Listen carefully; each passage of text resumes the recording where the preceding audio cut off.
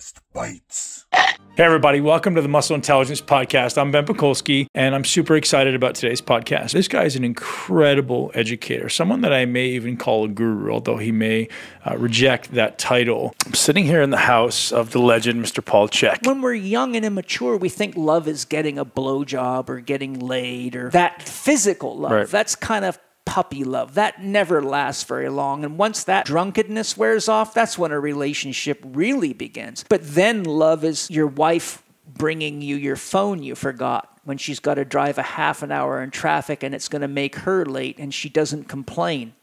And she says, I love you, Ben, and I'll do it for you.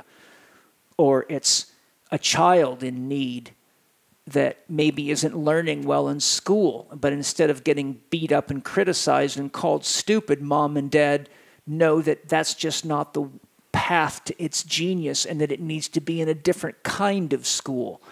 Or a child that's sick and requires you to abort your vacation plans and a myriad of other things, right?